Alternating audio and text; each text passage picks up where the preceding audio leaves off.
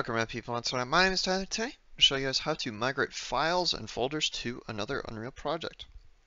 So first up, what we're going to do is I'm going to show you guys how to transfer over a file. So in this file, I got a bat and a wooden material. So all I'm going to do is just go over to the folder, right-click, hit migrate, make sure everything's looking good, hit OK. Now I'm going to go to my desktop where I have the project. We're going to go into content, make sure it is in content, that's where all of the assets are going to go usually.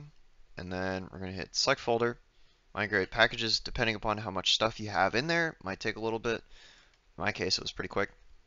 So that's migrated over. And now if you want to migrate just something individually, you can right click.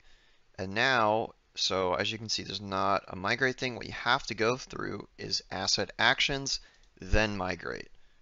And then we're going to hit OK, and you do the same process. So now I'm going to show you is if you have a lot of projects or a lot of items and they're not all in the same folder, you can migrate things using levels. So I'm going to make a new level here, name this test. So now I'm going to go to Windows, and we're going to open levels. I'm going to store this in the outliner here, and I'm going to go to levels here, and we're going to do add existing. I'm going to hit that one, boom. Okay, so now this is all loaded up and ready to go.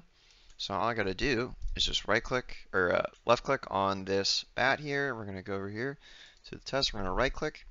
We're going to go to the move selected actors to level. So now if we double check, okay, perfect.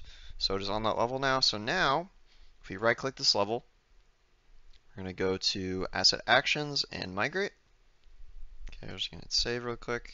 Boom, it's there. And now we can just go to our second scene, which is already in here. Go to content. We're going to select the folder. Same thing. So I'm just going to hit apply since I want to override it. And there we go. As you can see, the level has been migrated over. So yeah, thank you guys for watching. Hope you enjoyed. I'll see you guys on the next video.